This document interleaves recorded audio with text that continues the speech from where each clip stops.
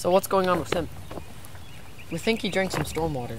How can the stormwater be contaminated? It's just rainwater. Well, the thing is, people just really aren't careful about stormwater. So The things we put in our street has a significant impact on our stormwater facilities. Stuff like pet waste and garbage accumulates and gets washed down into stormwater drains, which leads off into rivers. If we take the time to pick up our trash, it would be a lot easier on plants and animals. Many people still don't know the effects of their day-to-day actions. For instance, washing your car. All the soapy chemicals leads into storm drains, which in turn leads into the stormwater supply. That runs off into creeks and rivers.